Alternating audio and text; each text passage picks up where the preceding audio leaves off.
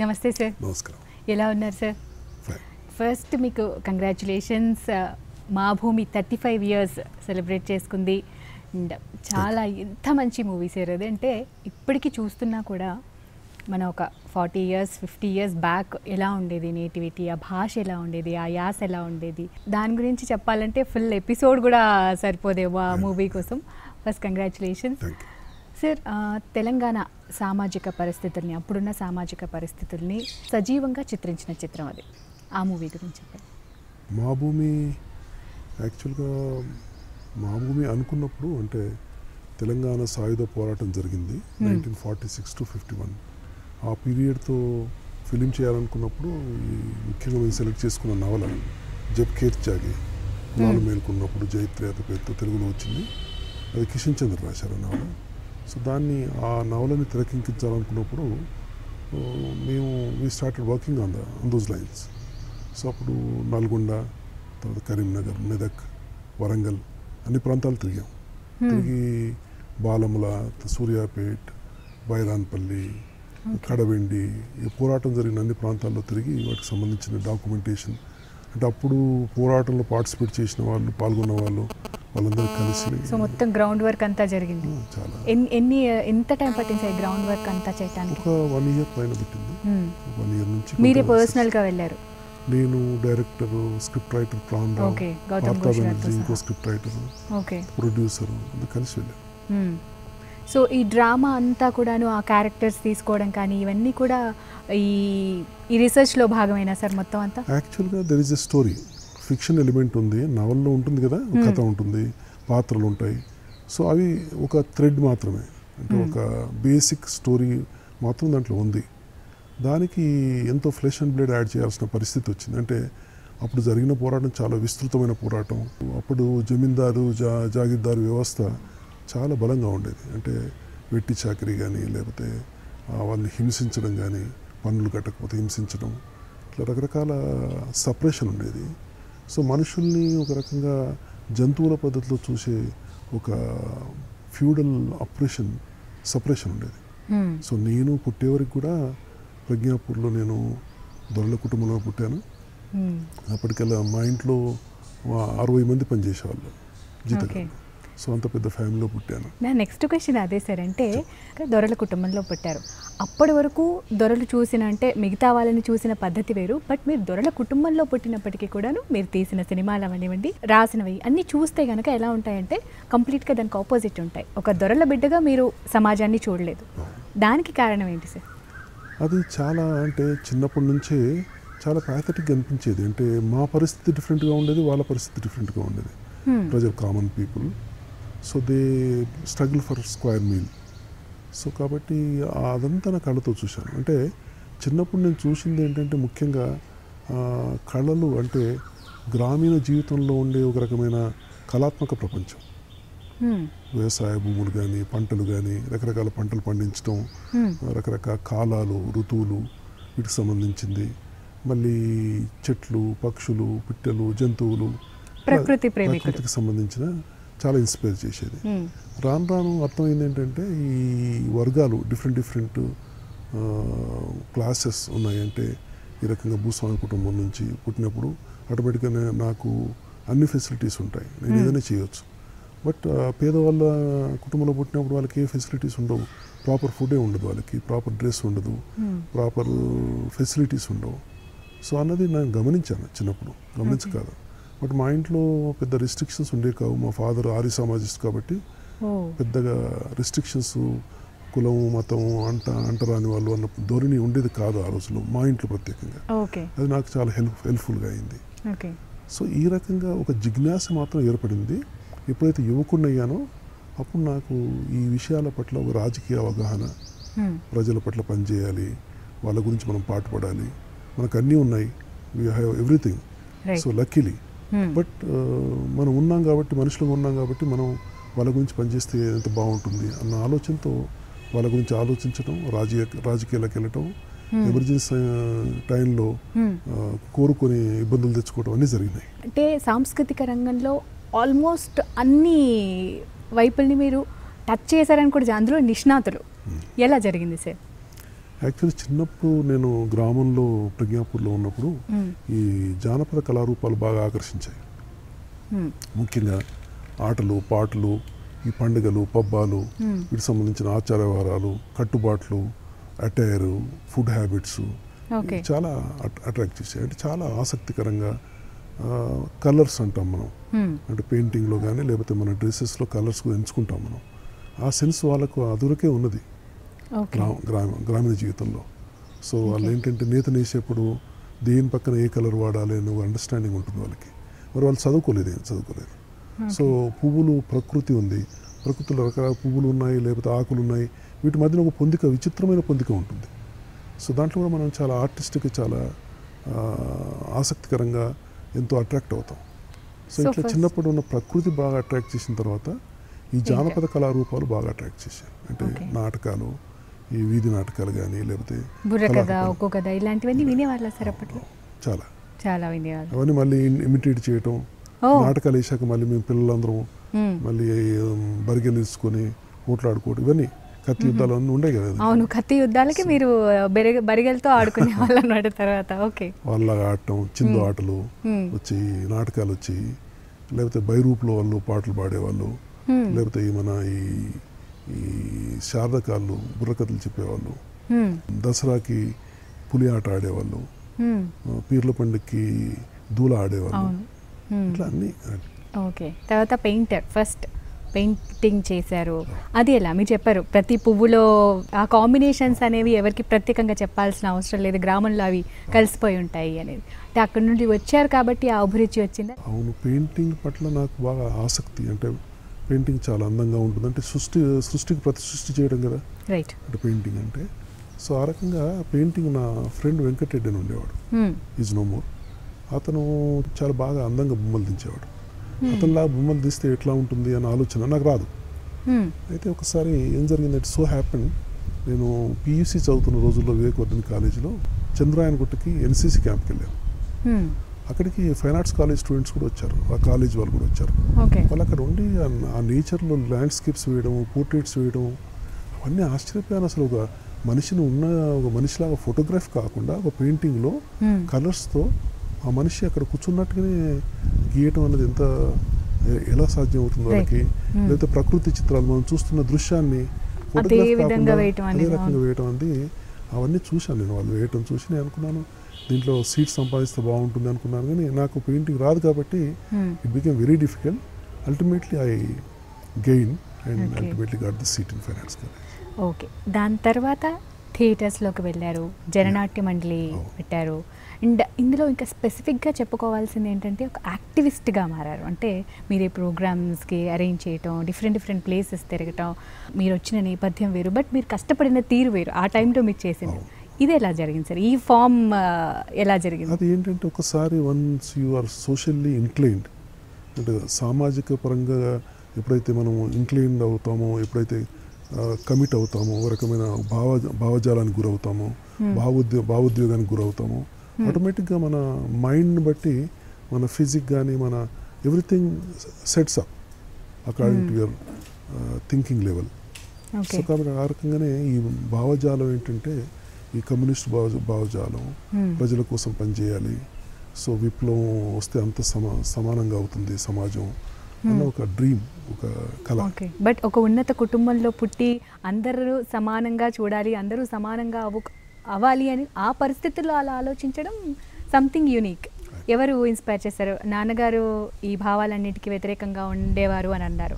నాన్నగారు కాకుండా ఇంకెవరైనా ఇన్స్పిరేషన్ ఉన్నారా? నాన్నగారు వ్యతిరేకంగా ఉండేవారు కాదు, అంటే కులానికి సంబంధించి పెద్ద పట్టింపులు ఉండేవి కావు. బట్ ఫ్యూడల్ వ్యవస్థలో ఆటోమేటిక్గా ఆయన ఒదిగి ఉన్నారు కాబట్టి ఈ భావాలకి సంబంధించి చాలా మటుకి ఈ పుస్తకాలు బాగా హెల్ప్ఫుల్గా ఉన్నాయి. ఓకే, బుక్స్, అట్లానే సమాజం, మనం చూస్తున్న సమాజం, కాలేజీలో ఉన్న వాతావరణం బాగా ఇన్స్పైర్ చేశాయి. సో ఫ్రెండ్స్ వాళ్ళందరూ, తర్వాత ఈ పుస్తకాలు చదవటం, తర్వాత ప్రజల్లోకి వెళ్ళి చూడటం. యాక్చువల్గా నేను కాలేజీలో ఉన్నప్పుడు సైకిల్ తీసుకొని వెళ్ళేవాడిని. హైదరాబాద్లో ఉన్నప్పుడు సైకిల్ తీసుకొని వెళ్ళి బ్రేక్ఫాస్ట్ చేసి ట్యూషన్కి వెళ్ళాలి. బ్రేక్ఫాస్ట్ ఎక్కడ చేయాలని మా లేన్ అబ్దుల్లా రిసాలా అని మన మోజంజీ మార్కెట్ దగ్గర, దాని ఆపోజిట్ లేన్లో వెళ్తే ఒక రిక్షా పుల్లర్స్ హోటల్ ఉండేది. ఓకే. అంటే down trodden people use to SIT there and eat tandoori roti and mutton. చాలా చీప్గా వచ్చేది అది. అది మరి బీఫా లేదా గోటా తెలియదు మనకి. ఓకే. సో నేను వాళ్ళతో కూర్చొని ఫోన్ చేసేవాడిని. అప్పటికి ఏ రాజకీయాలు లేవు, ఏ రకమైన విప్లవం లేదు, ఏం లేదు. వాళ్ళతో పడుతుంటే వాళ్ళు ముందు కొత్తలో నన్ను ఆశ్చర్యంగా చూసేవాళ్ళు. ఇతను ఏంటి తెల్ల బట్టలు వేసుకొచ్చి మాతో పక్కన కూర్చుంటున్నాడు. ఆ రోజు వాళ్ళు అలవాటు పడిపోయారు. వాళ్ళతో బ్రేక్ఫాస్ట్ చేసి సైకిల్ వేసుకొని మలక్పేట వెళ్ళేవాడిని చదువుకోవడానికి. సో ఆ రకంగా ఆ మొదటి నుంచి వాళ్ళతో ఎథ్నిక్ గ్రూప్స్తో మింగిల్ కావడం అనేది బాగా అలవాటు చేసుకున్నాను. ఈ తాగిన వాళ్ళు లేకపోతే ఈ ప్రాస్టిట్యూట్స్ ఇట్లంతా రకరకాల వాళ్ళు ఉండేవాళ్ళు. మా గురువు చెప్పేవాడు, వాళ్ళు ఎంబడి రాత్రులలో నడుస్తూ తిరుగుతూ ఉంటే దాని వాళ్ళ మేనరిజమ్స్, వాళ్ళ హ్యాబిట్స్, వాళ్ళ ఎక్స్ప్రెషన్స్ ఇవన్నీ తెలుస్తాయని. రాత్రి 11 o'clock భోంచేసి 10:30 భోంచేసి ఈ అక్కడి నుంచి మొదలెడితే రవీంద్ర భారతి దగ్గర నుంచి ఆఫీస్కి లంచ్ వరకు వాళ్ళు ఎవరు ఉన్నా వాళ్ళు ఏం నడవటం, వాళ్ళు ఆగితే మనం ఆగటం, లేకపోతే వాళ్ళు ఏం చేస్తారో తెలియదు కదా. ఇప్పుడు ప్రాస్టిట్యూట్ అంటే she will be hunting for a man. So పిచ్చివాడు అంటే వాడు కొడతాడు. వాడు భిక్షగాడు కూడా వాడు ఎందుకు న్యాయం పడి వస్తున్నాడు అని డౌట్ వస్తే ప్రాబ్లం. వాళ్ళు ఆగితే మనం ఆగాలి, వాళ్ళు వెళ్తే మనం వెళ్ళాలి, దూరంగా ఉండి అబ్జర్వ్ చేయాలి ఏం చేస్తారు అట్లాగా.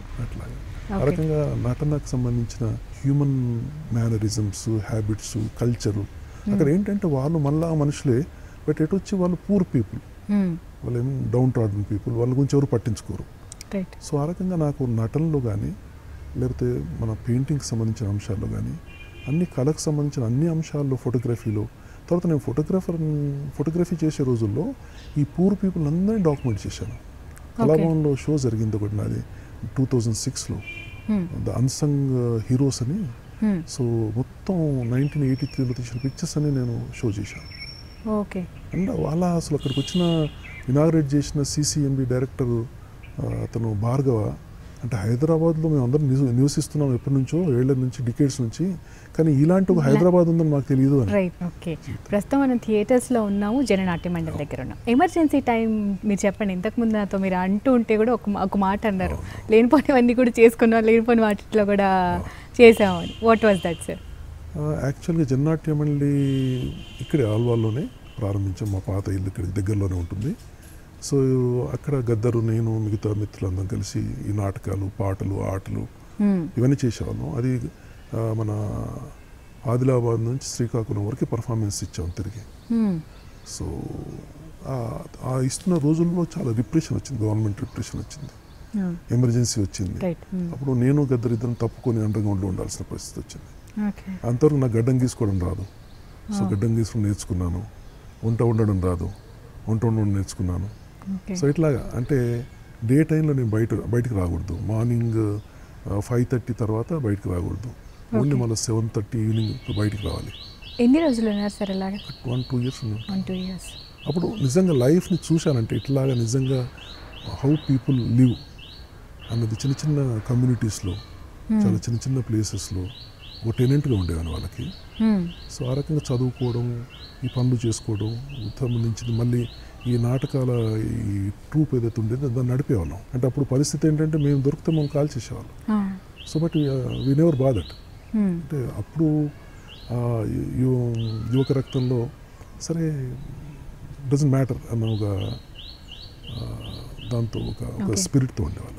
సార్ దీని తర్వాత ఇక మా భూమి విషయానికి వస్తే మీరు చెప్పారు అది ఒక 1 year పాటు తిరిగి మొత్తం గ్రౌండ్ వర్క్ చాలా ఏరియాస్లో తిరిగి చేశారు అని చెప్పేసి, థియేటర్స్ నుంచి మళ్ళీ సినిమా వైపు ఎందుకు వచ్చారు సార్?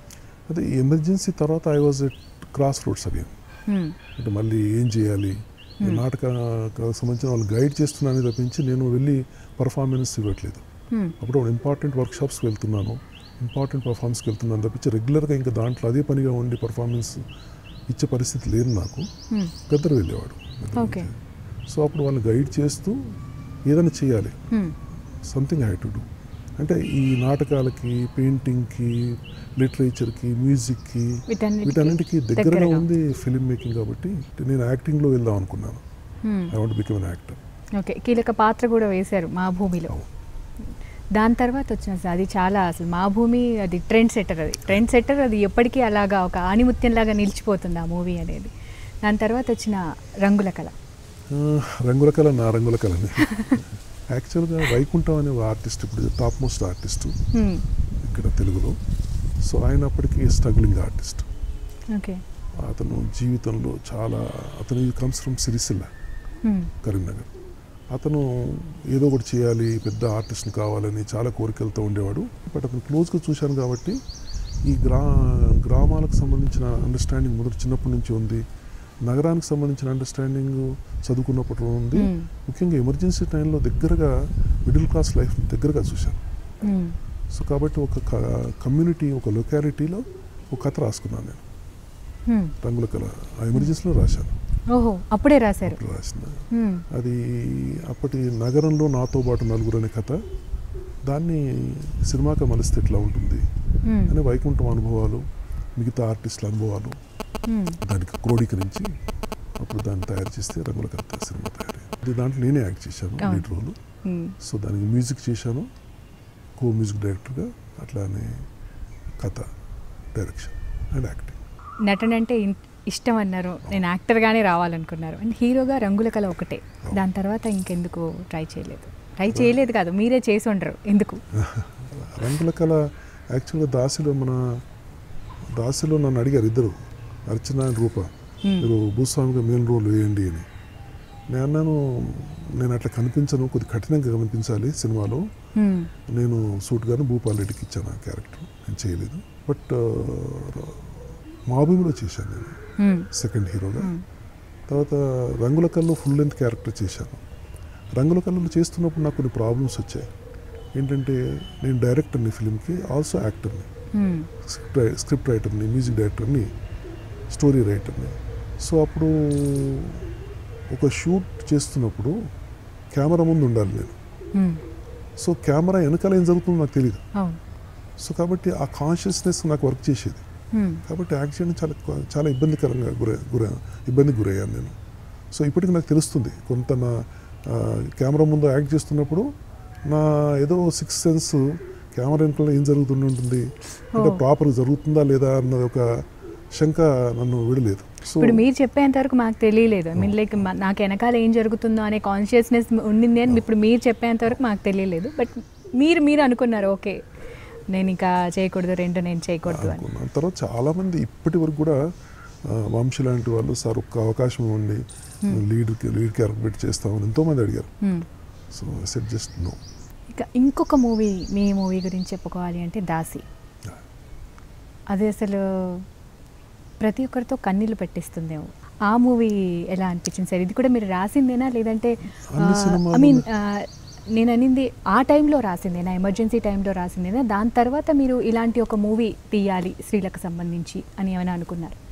దాసి అన్ని సినిమాలు నేను రాసినవి, కథలు తీసిన 4-5 సినిమాలు నేను రాసినవి, మీరు రాసినవి. But emergency, but Dasi so happened మా భూమి రిలీజ్ అయింది.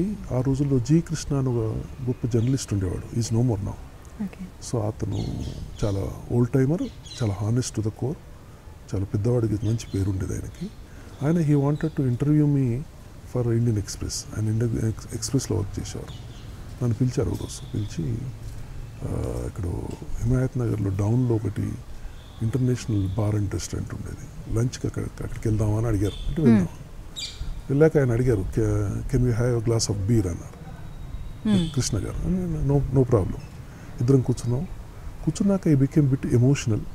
అది సమ్మర్, మిడ్ డే. సో ఆయన ఒక మాట అన్నారంటే, ఆయన 50s 40s 50sలో ఒక సంస్థానానికి వెళ్ళారట.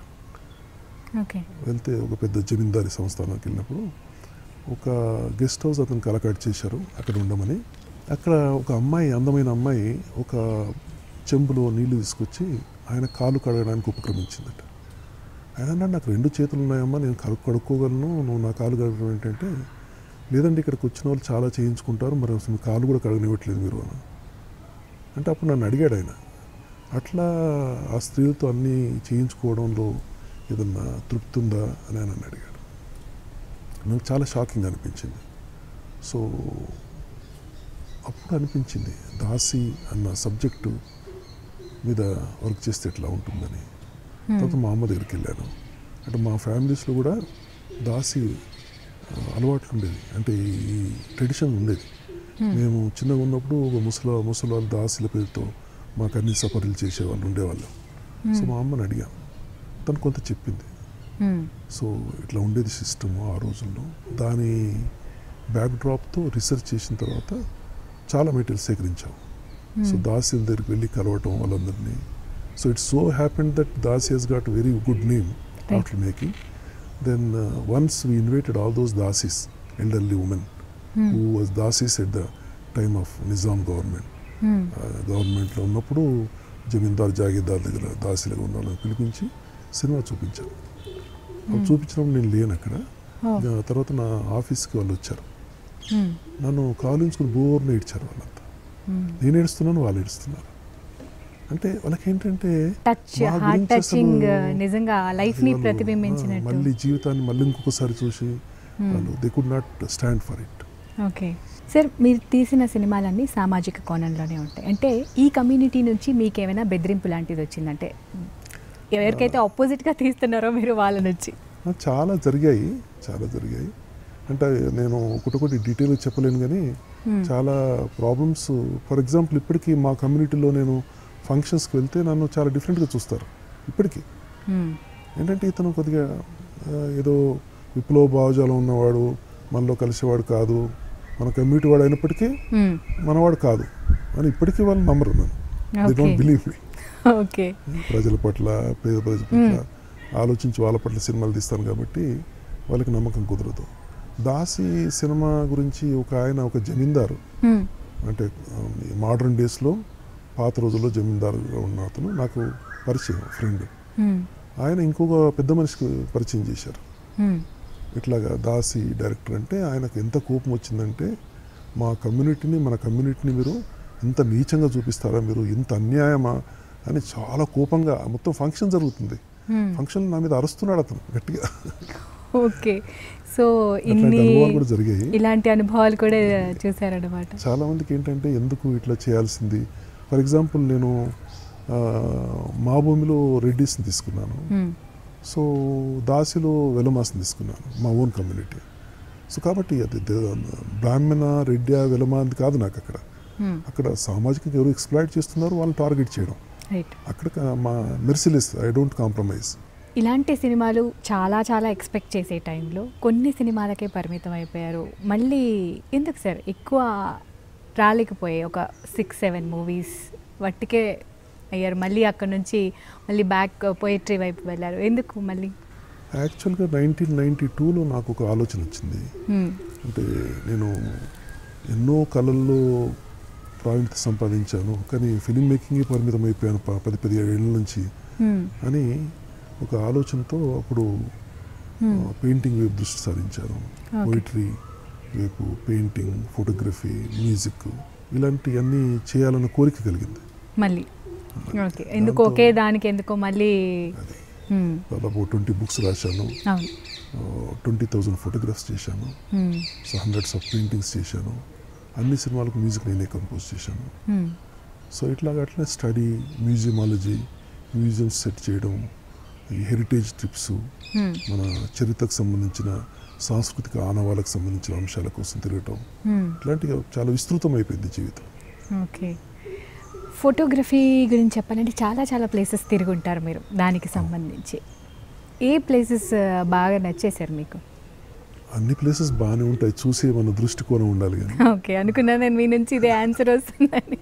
అంటే మీరు మీ గ్రామాన్ని చాలా అందంగా వర్ణించారు. అలాంటప్పుడు డెఫినెట్గా మీ గ్రామం మీద నేను సిరీస్ చేశాను. అది బహుశా మొన్న కొంతమంది నిష్ణాతులు చూసి ఇంత డీటెయిల్గా గ్రామం మీద చేసిన వాళ్ళు లేరు అని అన్నారు. సో చాలామంది చేస్తారు గ్రామాల మీద, బట్ నేను ఒక 25 yearsగా చేసిన వర్క్ ఒక సిరీస్ గ్రామంకి డెడికేట్ చేశాను. మీరు ఇన్ని చేశారు, మూవీస్ చేసినవి తక్కువ అయినప్పటికీ కూడా అన్ని ఆనిముత్యాలు లాంటివి. మీ హార్ట్ టచింగ్ ఏది సార్? అన్నీ అని చెప్పకండి నాకు. నాకు దాసి దాసి ఇప్పటికీ ఎక్కడికో తీసుకెళ్ళిపోతుంది. అంటే బాధ టు వాట్ ఎక్స్టెంట్. జీవితంలో బాధ అందరికీ ఉంటుంది, ఎంతో అంతో సుఖం ఉంటుంది, బాధ ఉంటుంది.